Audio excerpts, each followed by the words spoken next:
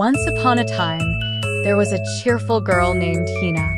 One sunny day, she received an invitation for a special photo shoot. Excited, Hina picked out her favorite dress and couldn't wait for the big day. When the day arrived, Hina and her parents went to a beautiful park. There, she met a friendly photographer with a big camera.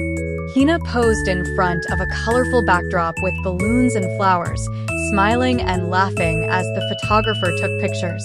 In one special moment, the photographer gave Hina a small bouquet of flowers. She held them close, feeling happy and special. For the final shot, Hina stood with her parents, all smiling together. Later, they looked at the photos. Hina pointed at her favorite one, saying, "This is the best day ever." That night, she placed a framed photo from the shoot on her bedside table, smiling as she fell asleep. It was a memory she would cherish forever.